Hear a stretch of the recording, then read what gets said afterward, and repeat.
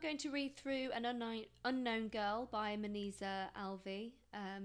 This may be in preparation for your Edexcel IGCSE English language exam, which would be paper 2. Your teacher may have chosen for you to take the coursework option, so it could be for your coursework, or it could be a poem that you're covering for a different exam board. Just a little bit of background about Moniza before we continue. First of all, you do not need to mention context in your answer. There are no marks awarded for context for Edexcel IGCSE. However, I think it will help you understand this poem more so. Moniza was born in Pakistan, moved to England, and always spoke openly about how she really struggled with her sense of identity. She didn't quite know where she belonged and kind of what culture, Eastern or Western, that she associated herself with. Now the speaker is a little different. She's from, I think she has connections with India. We never really know. It's a little ambiguous, but it suggests that she has connections with India, but also with the Western world. So although it's not Pakistan, I think she shares the experience of Moniza Alvi in the sense that they struggle between these two very different cultures. Okay, so looking at the title, I'm just going to focus mostly on the word unknown. This reinforces this idea of lacking identity. You will notice that an unknown girl is repeated throughout the poem. So you can refer to this as a refrain, suggesting that this line is of high importance. Initially, at the beginning of the poem, it seems like an unknown girl is in reference to the girl that is hennaing her hand.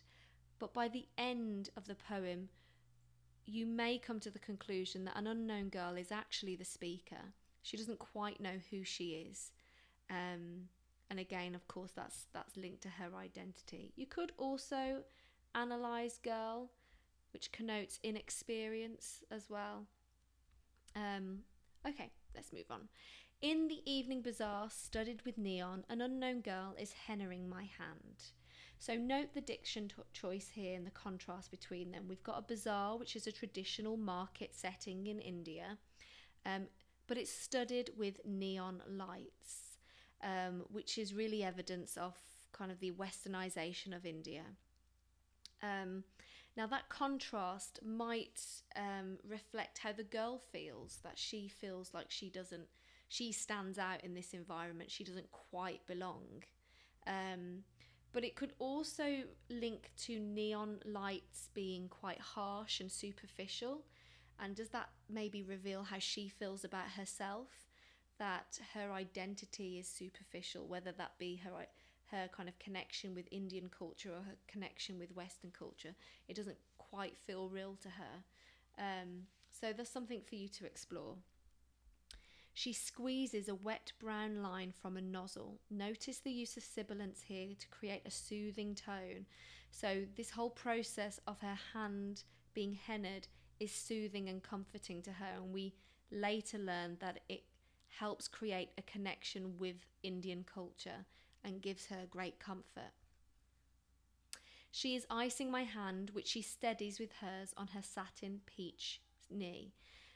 So the word icing here reminds me of icing a cake, which, at least in my opinion, because I have tried to ice, I'm not very good at it. I think here she's trying to emphasize the intricacy and the skill of hennaing. So she's showing kind of her appreciation for the girl's skill, but also maybe go further and think about how when you ice a cake, you're decorating it, you want it to look better. Does she feel like the henna is improving her in some way? And maybe not just physically, because of henna, I'm sure many of you will have seen henna, it's beautiful. But maybe more so, she's being improved internally as well. She feels better about herself.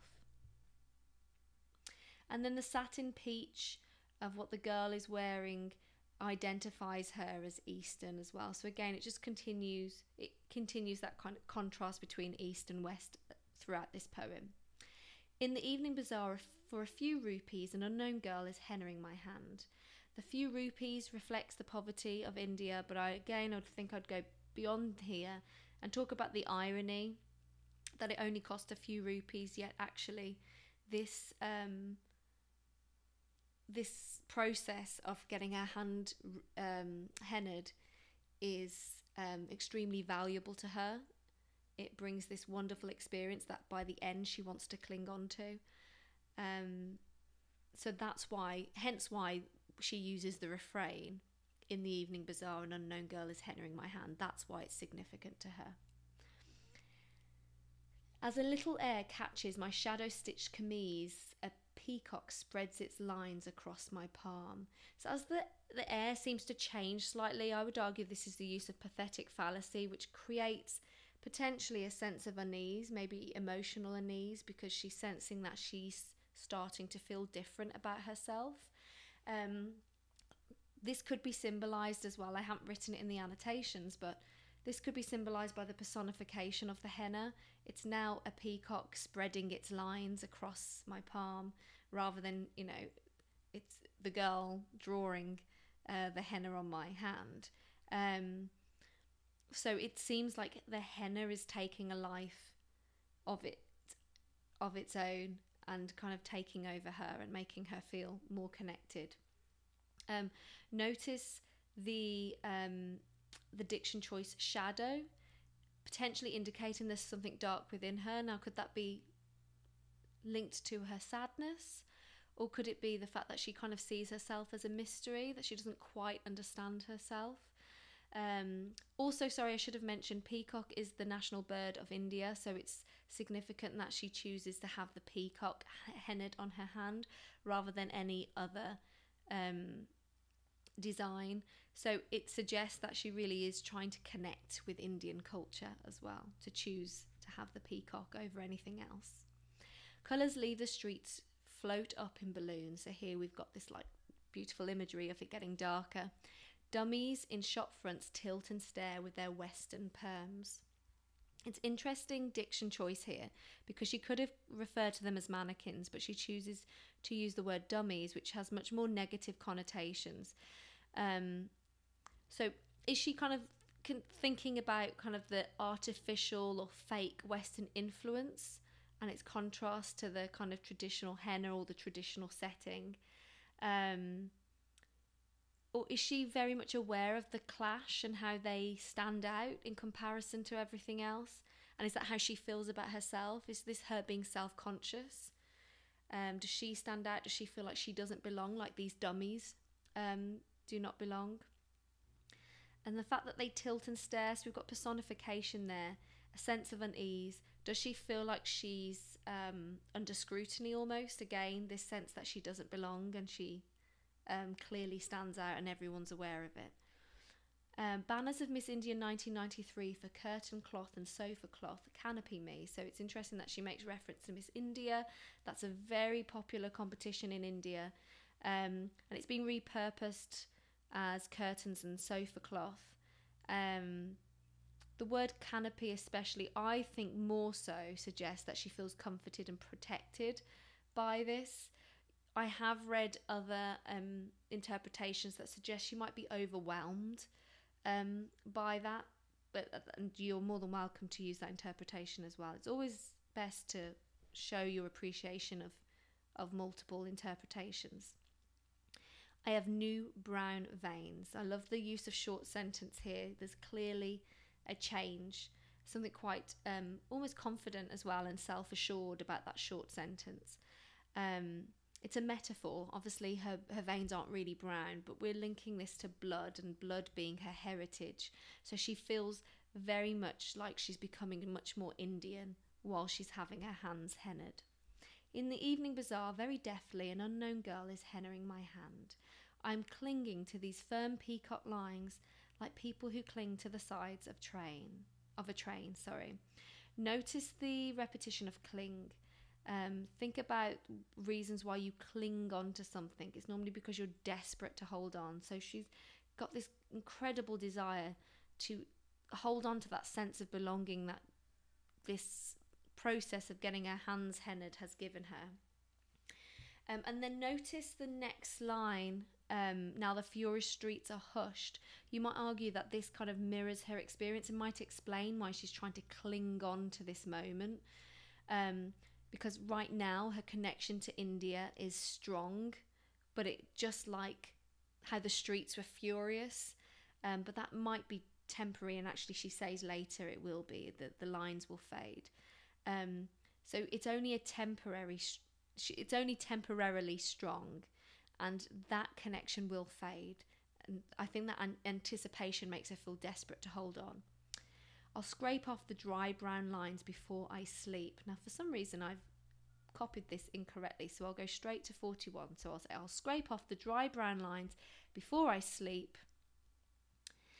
Reveal soft as a snail trail the amber bird beneath. So here we've got the reference to the amber berm, connotations of a precious stone. So again, this bird, which is the national animal of India, is precious to her. It also has connotations, amber has connotations of warmth, so it gives her again this great comfort as well. It will fade in a week. Again, look at that short sentence. It's a temporary feeling, just like this line finishes very quickly. When India appears and reappears, I'll lean across a country with my hands outstretched, longing for the unknown girl in the neon bazaar. So again, we have this image. Think about her kind of leaning out with her hands stretched out. It's again this desperation to hold on to this memory or hold on to this experience, this feeling of belonging. So we're learning that the speaker rarely feels this great sense of connection with the culture, and at this moment she has that, and she wants to hold on to it because she's not used to it. She's used to feeling quite confused about her culture and where she belongs. So looking at the poem as a whole, it's free verse. You might argue that this mirrors her lack of certainty about herself. You'll notice that the lines are centered as well, rather than typically to the left. Does it suggest that she's kind of stuck in the middle of two cultures? She's got like weak allegiance to either side. That's one way of reading it. The short lines as well could refer to that temporary feeling we were talking about. That connection will end. So it's the shortness of the feeling. But also the little punctuation, which as well you could definitely talk about enjambment here. I forgot to put that on. This is just a stream of consciousness, something that's happening in the moment that she's having her henna. But notice that even though this is a really nice experience, it ends up almost with an anxious tone. So she's quite comforted at the beginning, and she's quite excited about the fact that she's starting to feel this connection. At the end, you might argue that the tone changes. It's quite anxious because she knows this feeling won't last forever. That's quite sad that she won't have that sense of comfort in terms of who she is.